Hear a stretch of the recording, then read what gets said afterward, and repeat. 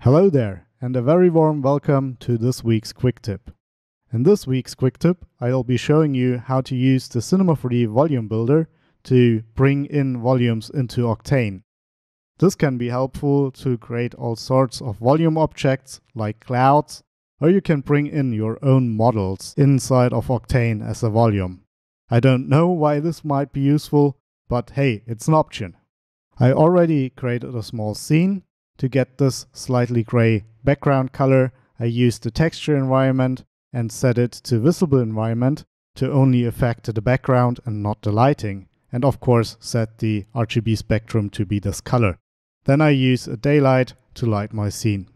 Also, I set the kernel to path tracing and upped the scatter depth to 16 since we're using volumes and the scatter depth is connected to that. I'll be showing you the steps to go through on a very simple scene. You'll be, of course, free to expand on that later.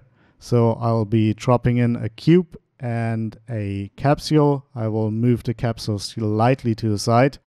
And then I'll be dropping in a volume builder and select both of those objects and drop them in here. As I do so, Octane no longer renders them. This is because Octane doesn't know what to do with the data it's given. To let it know what to do, we need to drop a object tag on the volume builder. Now it's trying to render a signed distance field. It's not looking particularly good, and I think it's still in beta, so hopefully this will be a feature to be around later this year to show. But right now we want to go from a signed distance field to creating voxels. There's an update issue, so I will click re-render here. Now this looks a bit better, but it's white. So what we need to do is give it a volume shader, and we can do so by hitting the add volume medium here.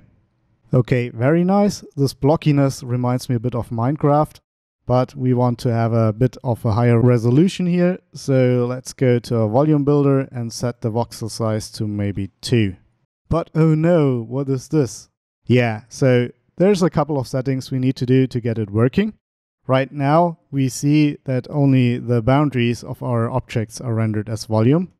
This is because of a couple of things. So if we look at the volume builder, you can see that the volume builder itself is still set up to generate a signed distance field.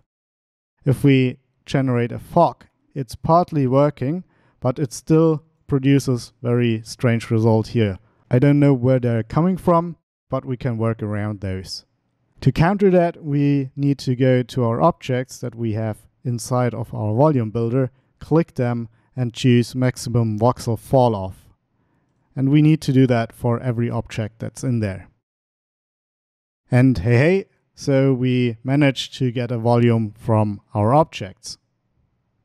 Now, of course, you can do stuff like smooth the volume and do all sorts of different things that are part of the volume builder pipeline. That smooth stuff here. You can see now we have a smoothed edge here. We can also go ahead and subtract the capsule from the cube. And now we just see the cube and the subtraction from the capsule. Let me revert that real quick. So also the smooth. I want to show you one last thing, and this thing opens up a lot more possibilities what you can do with that. As you might know, the volume builder is not only working for objects, but also for other things, such as fields. So I want to create a random field here and pull it inside of the volume builder. Nothing has changed right now, but there are some options I can set. So in the volume builder, select the random field and choose the objects below. So the bounding box is not coming from the field, but from the objects. Now you can see that's already something happening here. This is because in the field here, there's a purlin noise. And you can even look at it, what it's doing, by choosing the view settings and view plane preview. Now the noise is very small right now, so let's change that. If we're going to the field itself, we can make the noise itself bigger and maybe set it to wavy turbulence. Then what you can do in the remapping tab, go to the minimum, and you can even choose negative values And you can see that now the noise is eating inside of my volume and creates this interesting effect. You, of course, also can go in the volume builder again and choose a different mode for what is being done. So if you go to, for example, multiply, the whole result gets a little bit softer. And this already concludes my quick tip. I hope you can see the possibilities here and create something really fun with it. So thank you very much for watching. I hope this was helpful to you. Happy building and see you next time. Bye.